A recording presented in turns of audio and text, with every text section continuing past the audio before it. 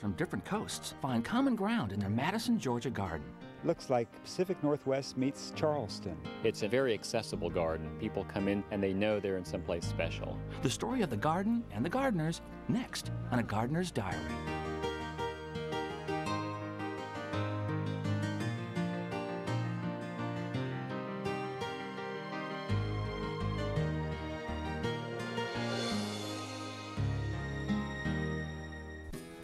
I found a garden in the quaint, small southern town of Madison, Georgia, that is a 20-year-old work in progress by two talented gardeners, Rick Crown and Richard Simpson.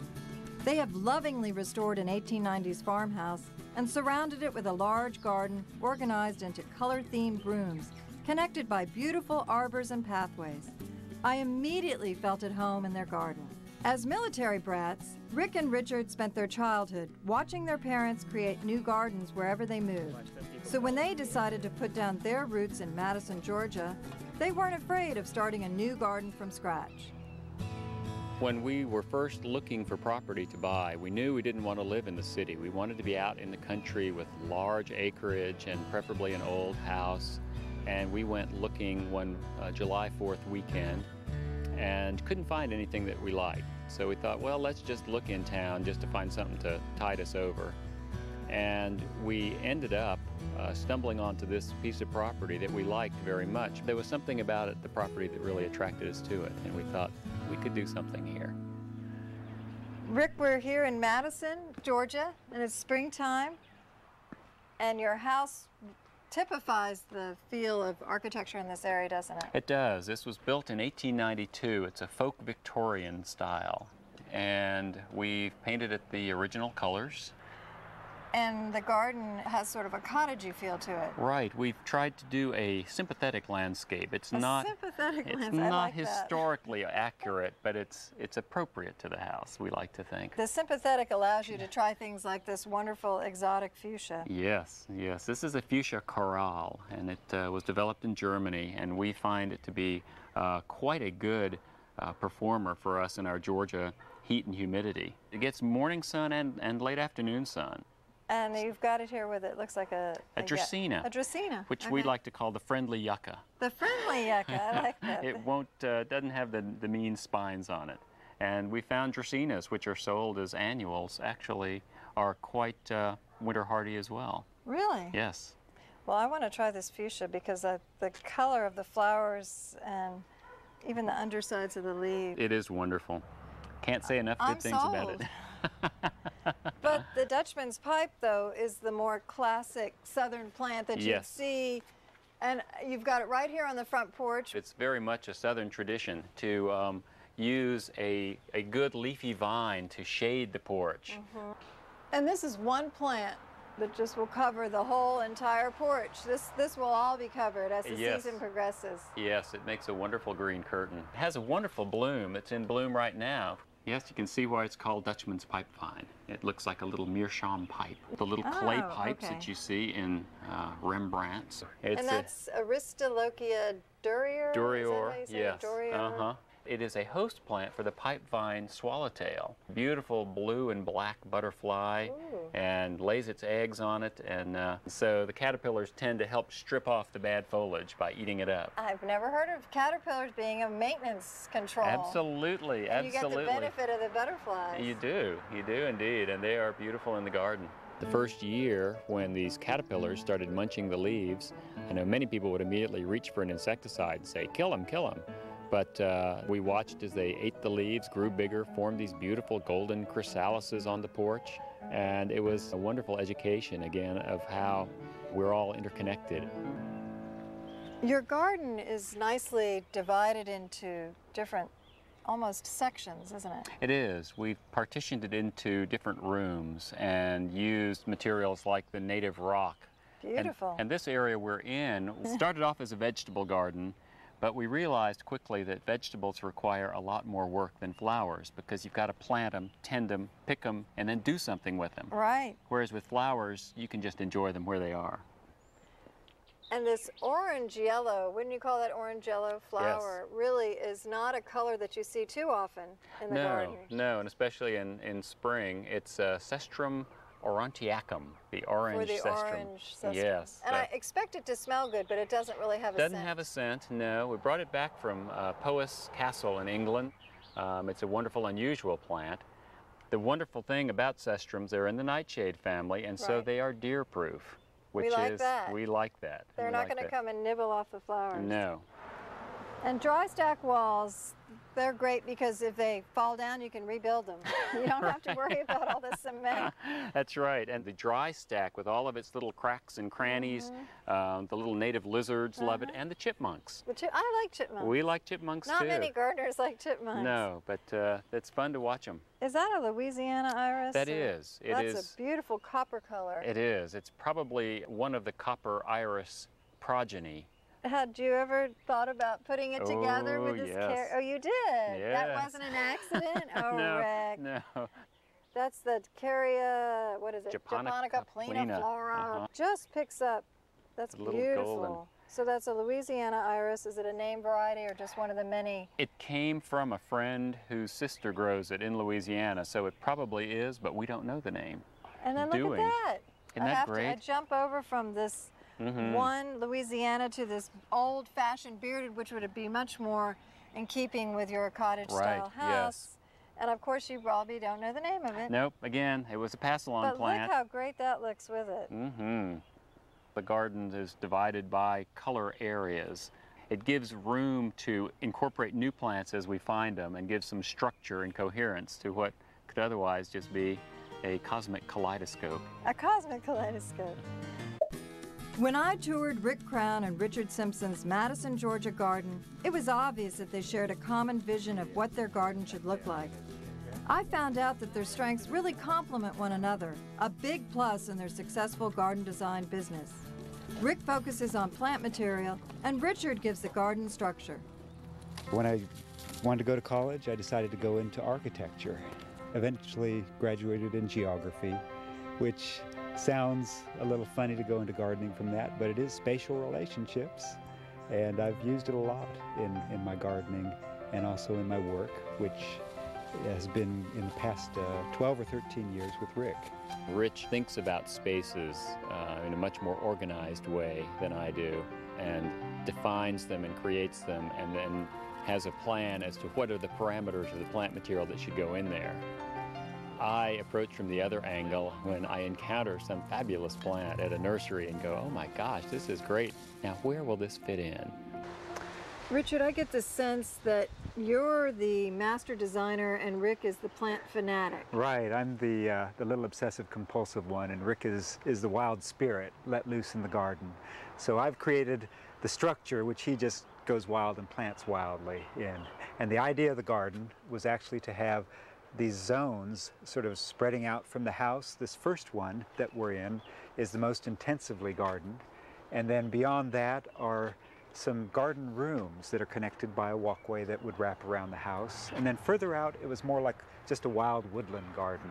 And you have these great windows that I'm sure you thought about. We did. When we added onto the house, there were really no great views into the garden, which we had spent about 15 years creating the garden, but couldn't see it from the house. So it was so nice to be able to finally have a way to look into the garden. And in here, we're getting into more of the hotter yellows as we get into the front yard. Does having your colors segregated help keep Rick from just bringing any old plant into any old area that he feels like it? Pretty much. You have to have those limits on him. How big is your garden altogether? We've got about 2/3 of an acre. And you're right in town. Yes, which is perfect. When we bought the property, it was totally wide open to the neighbors. It was a big grassy area. Now we've created more sense of enclosure with evergreens and with Japanese maples and other fun plants.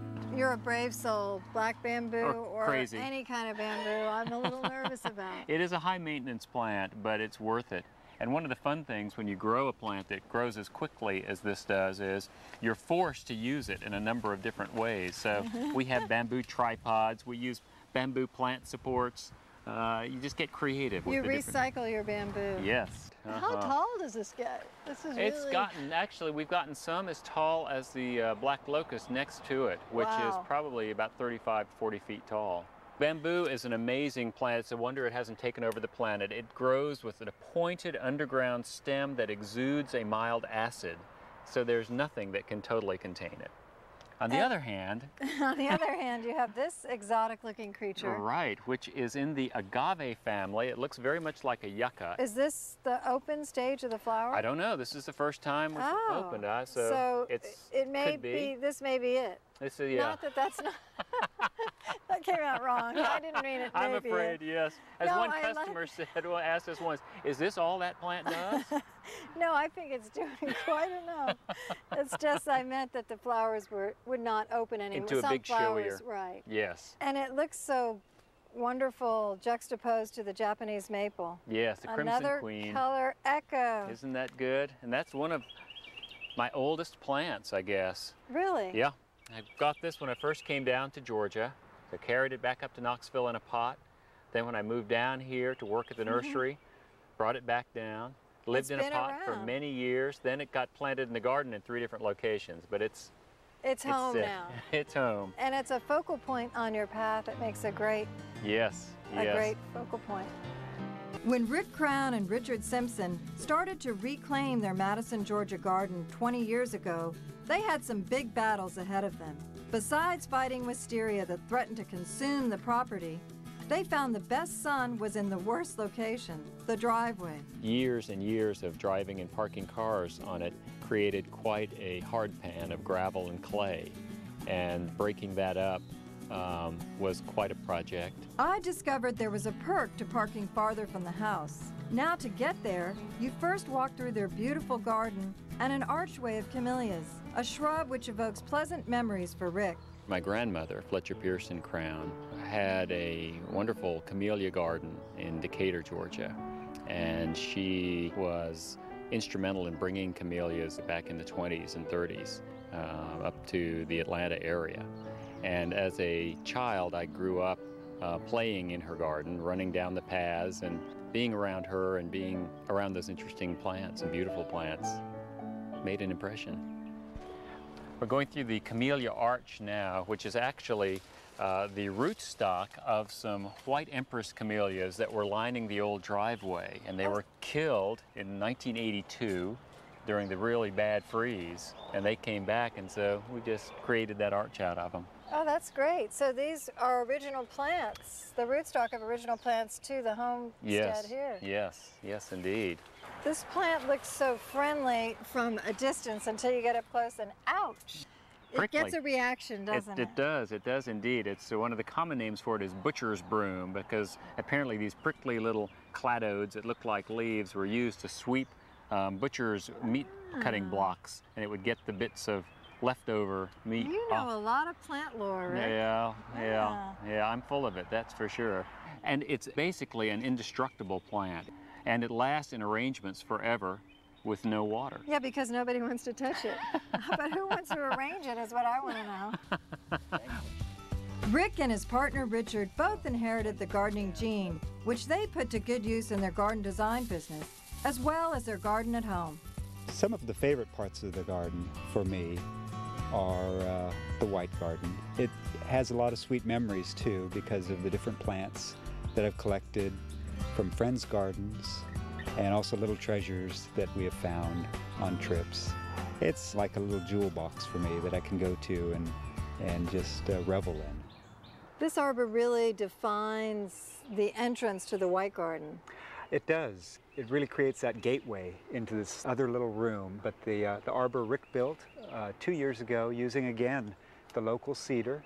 And that pretty rose. We're growing goldfinch on it, which technically is a yellow rose, but which thankfully fades to white. So if it didn't fade to white, you'd have to take it out. That's right. I'd have to move it to another part of the garden. These beds in the center are a bit more geometric. The garden is in the shape of an octagon. So it's an 8-sided garden, using boxwood as the background, and then I've lined the beds using brick from the old well surround that was from the house that once stood on this property. This little erigeron is, I think, a very useful plant. That's a sweetie. A fleabane, I guess they call it. It is, and I think the popular name of this variety is profusion. And it's prolific. It is, just loaded with flowers beginning at the end of March for us, but has a very long season, has a pause, and then will just rebloom again. I like that, a pause and then it reblooms. And Dame's Rocket, or Hesperus, is an old-fashioned. It's a favorite too, and it's so fragrant. And it comes in lavender, so if any of those errant colors get in here, you just rip them out. I do. I'm just brutal about that, ruthless. And this is charming. Is that Liriope? That is a Liriope, silver dragon. It's used a lot in landscapes, but I try to just keep it in small amounts to carry the white theme. So for people thinking about a monochromatic garden, white is really, you're not limited. There's so much color here, so many different variations. That's right. Of white and silver and green. You really have almost 4 or 5 colors you're working with.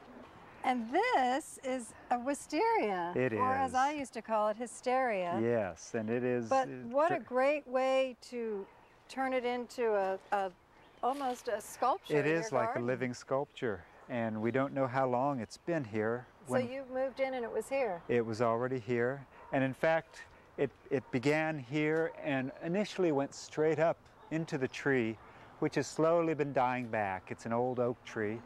And it's just now resting on the ground as it then goes back up into the tree.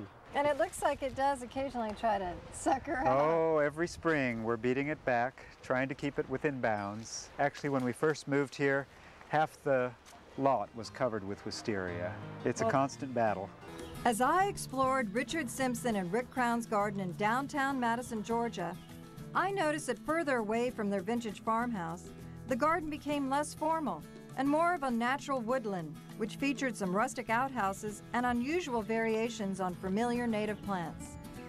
This is essentially a woodland that we're walking through right now, this part of the garden. Yes, we call it sometimes the dogwood dell because there are so many wonderful mature dogwoods. There's a really neat plant I want you to see over here. Wow. The evergreen Chinese mayapple. That's nothing like the native mayapple. No, it's Podophyllum peltatum, so this is Podophyllum pleanthum.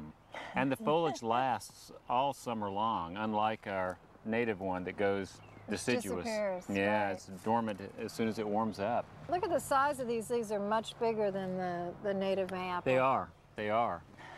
And they have that little serration. Yes. And it's a thicker kind of glossy, leathery texture, not nearly as divided as our native, but I think it has a wonderful garden potential. Rick and Richard have another intriguing plant from China in their garden. This is one of those plants that people talk about. If you're a collector or you want to have the special things, you've got to have it. And it is a wonderful plant. It's Cynocalycanthus chinensis, the Chinese allspice. It's not our native sweet shrub, right. But you can see the native in it. It does have that same aromatic quality, but it has a much larger and more showy blossom, more almost like a magnolia. It does have that little feel, and the buds are so pretty in the They bud are. stage. It's in bloom for probably a little over a month for us. Wow. This exposure, you're getting sun, but there's a good bit of shade later in the day? Yes, yes. As a general rule, one thing I follow is if it's a large leafed plant, it probably wants some shade in the southern garden. That's a good tip for people. A large leaf plant, some shade. Mm-hmm. And it's a good contrast too, the textural contrast with the Japanese maple. Not only do we have a color shift there, but the finely cut foliage. So that's one of the ways to create interest in a garden, is having that contrast. I learned a lot from Richard and Rick about how to create harmony in the garden, where colors complement each other and the gardeners have their own roles. Theirs is a truly peaceful garden. The garden to me has been a real haven. Whenever I walk into the garden, I just feel a great weight lift off my shoulders. Having that peaceful world to be able to come back home to every day is just a real joy in my life. You get to see your own handiwork and enjoy that, and it doesn't have to be perfect, and it doesn't always work out, kind of like life, but it keeps on growing and changing, and I think it's, for me, a very satisfying and fulfilling aspect of my life to keep growing and changing with it. When I visit gardens, I make new friends and discover new plants. Here are some treasures from Rick and Richard's garden. Fuchsia Corral is a great choice for a mixed flower bed. It's an excellent container plant and it loves summer heat. Dutchman's pipevine is rarely bothered by insects and diseases. It flowers in late spring with blooms that have an unusual fragrance. Orange cestrum is attractive to bees, butterflies, and birds. It requires a sheltered sunny site and needs pruning annually. The burgundy flowers of the Chinese mayapple give way to deep red fruit. It grows 2 feet tall and has glossy green leaves. The Chinese allspice bush came from Shanghai and is a recent arrival to the United States. It's a hardy deciduous shrub with good fall color. If you want to be inspired, visit someone else's garden.